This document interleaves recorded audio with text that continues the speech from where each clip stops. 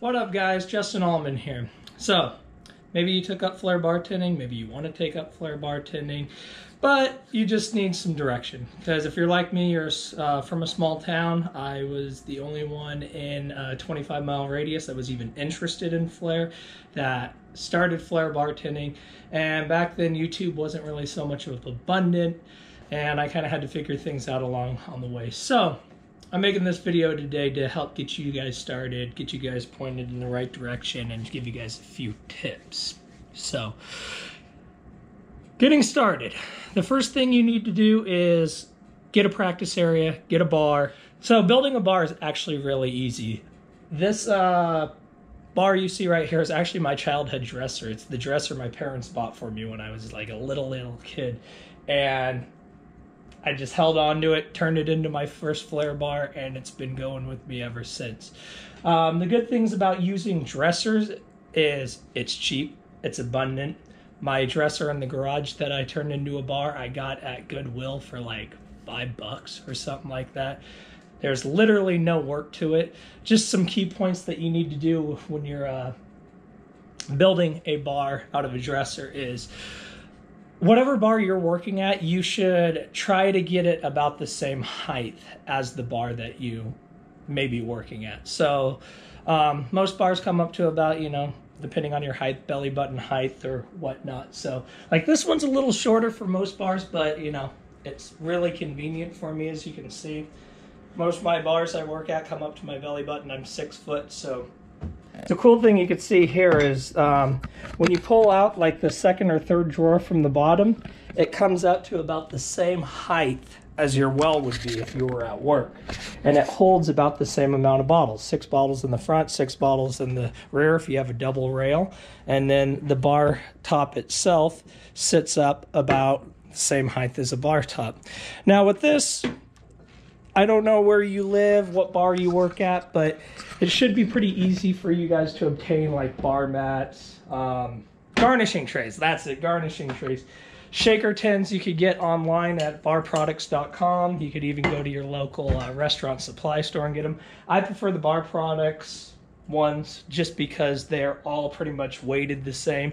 When you go to a restaurant supply store, yeah, they will be cheaper, but some of them might be 28-ounce tins, some might be 30. I've even came across a couple of 32s. They might be fatter or thicker at the top or skinnier and lankier. So when you learn to practice and you start getting really good, it's really hard to maintain the same consistencies, especially if you're flipping 2 tins in one ball. That's just me, though. I'm sure there's guys out there that are twice as good as me that don't have that problem. Another thing, too, shaker tins. It does not matter what shaker tin you have. I know Mig from Carnival Court, he uses non-weighted shaker tins. I played with them around for a little bit. I liked it, but I just like that extra weight. Most Flair bartenders do, but it just comes down to personal preference. So this is my second practice station that I have in my garage that I love coming down here because I don't have to worry about breaking anything, dropping anything. All I have to worry about is getting my motorcycle outside and I'm good to practice. Everything else, I can really blare the music out here. I can practice with full bottles and I don't have to worry about spilling and getting all over my carpet. I can work on new tricks that I'm not as confident with, that I'm going to be dropping and making havoc with, as opposed to like my indoor practice station. I usually stick with things that I can do and just kind of go through a routine that I'm comfortable with or have done 100 times. And I know I'm not going to be dropping, and if I fumble, it's not going to be too crazy. So, I wanted to talk about bottles. Depending on what state you live in, there's 2 different size bottles. You have liters and 750 mils. Now, some bars, like Flair bars, will use the 750 mils. These are all 750 mil bottles.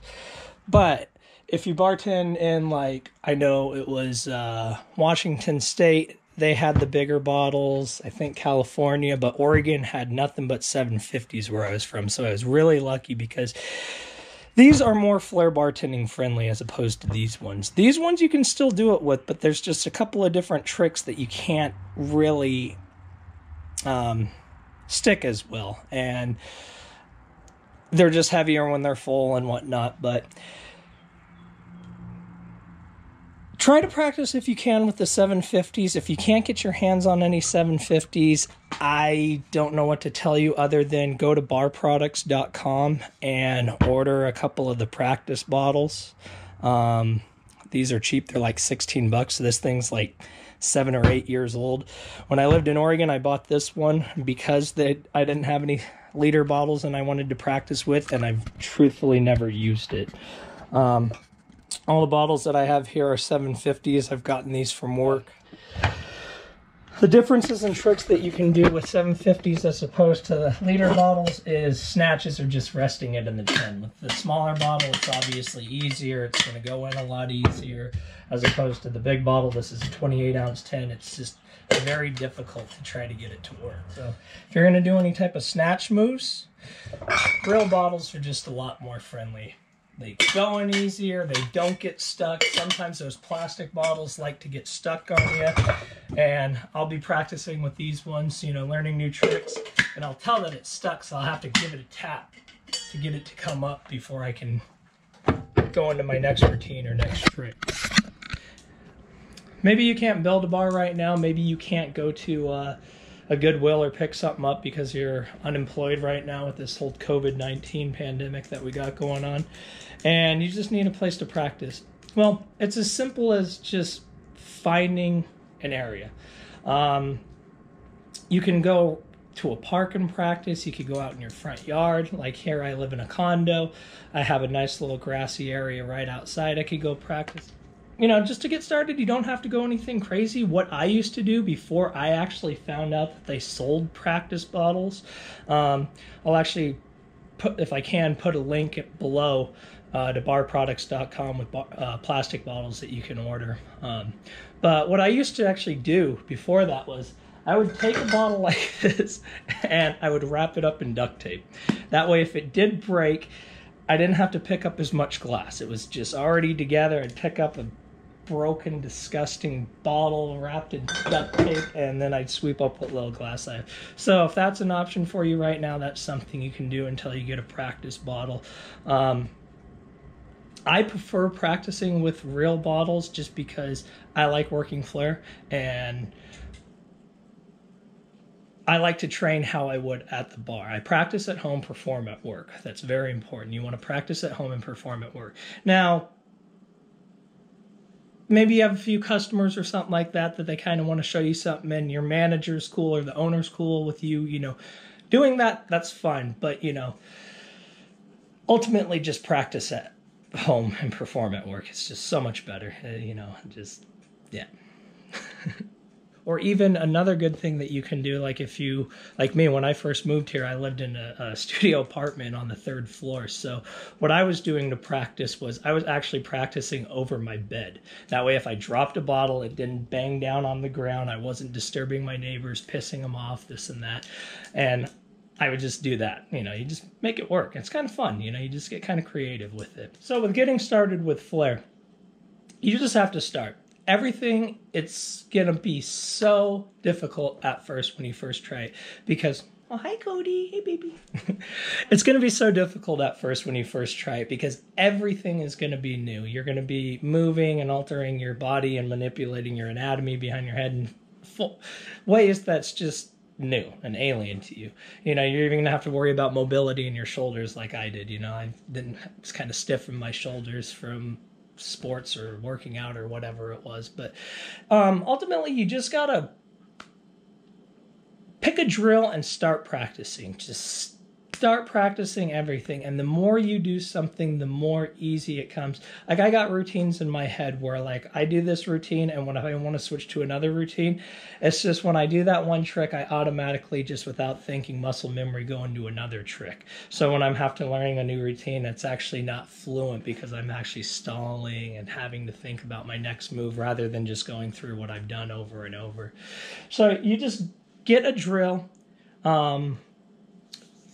Start simple, start with the basics, and just drill over those basics and those moves and build a really good solid foundation. Because if you get a really, really good solid foundation and you start stacking on top of that, it'll transition into other moves. You'll pick up moves like that without even trying, because you just already have a good solid foundation. And even me today, that's what this bar's set up here for right now.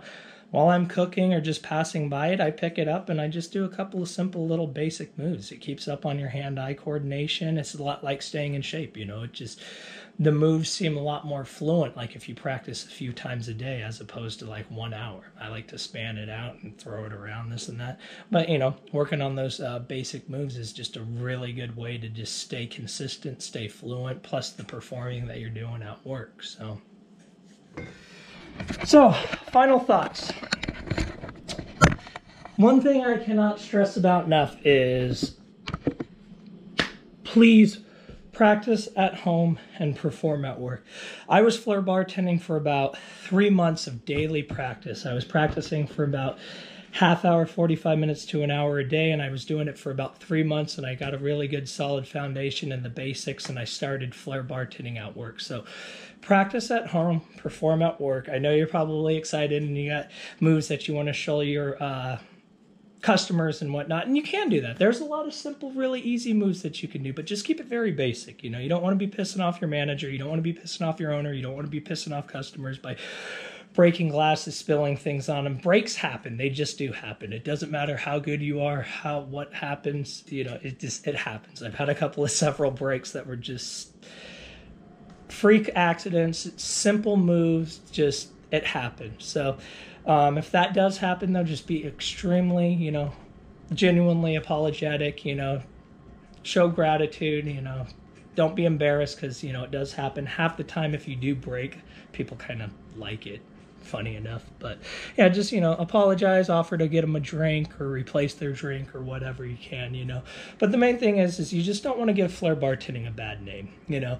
Flair bartending sometimes with certain bartenders in certain bars just has a bad taste, has a bad name, almost like sport bike riders or base jumpers or whatever it is, you know. So, you know, you just want to be good to the community, be entertaining, show off your skills, and be confident when you do it, because that's the main thing. Like, when I know a move is good to go behind the bar is when I feel like it's not impressive, when it's boring, like it's like, oh, this is lame. That's when it's actually good to take it behind the bar, because that means you've mastered it. Like, if you're going to put a move behind the bar, make sure that you can do it 50 times in a row. And if you could do it 50 times in a row, 2-3 times, and like a 50 and a set of 50s, then you could probably take it behind the bar, because sometimes you're going to be nervous. You know, people pull out their phones and they're like, hey, guess what? And you're like, oh, crap. Or maybe you've been sitting in a slow bar for a while and you're just kind of like, oh, man, today, you know, slow. And then all of a sudden somebody shows up and they're like, hey, dude, show me that move you did last week. And you're like, oh, man. I mean, Flair bartending, you need to warm up. It's very important to warm up. It's almost like foreplay, like for you and your customer. You know, you got to be like, yeah, baby, get in the mood, get in that groove, be like, yeah, you like that, you know. Anyways, you just need to warm up before you can like start doing Flair. And also, some days you're going to have good Flair days, and some days you're just not going to be able to land anything, and that's just the way it is. That's the way it is with any sport, unfortunately. Some days are just better than others.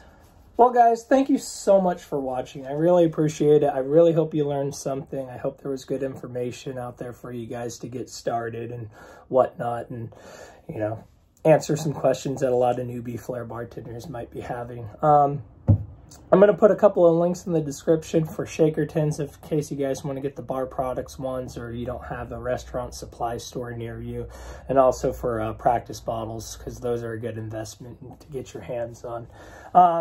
There's a bunch of videos on YouTube now, you know, where you can, from really good, well-named Flair bartenders that teach tricks, this and that. If you can find it, the Christian Delpesh Working Flair series is a really good foundation to start on. I think it's on YouTube now. I bought the videos, but I don't know if it's still going to be on YouTube because, you know, obviously I don't know what this copyright is on all that stuff. So But yeah, if you like this video, give me a like. Also, consider subscribing because I'm going to come out with a lot more how-to videos for beginners in Flair bartending and tricks and tips and the differences between working Flair and competition Flair, exhibition Flair. Simple tricks, drills that you can work on, and just all around anything that has to do with Flair bartending. So, I mean, if it's something that you're into and you want to get into and you want to follow me, please consider subscribing and help support the channel. Yeah, that's all I got. So, thank you so much.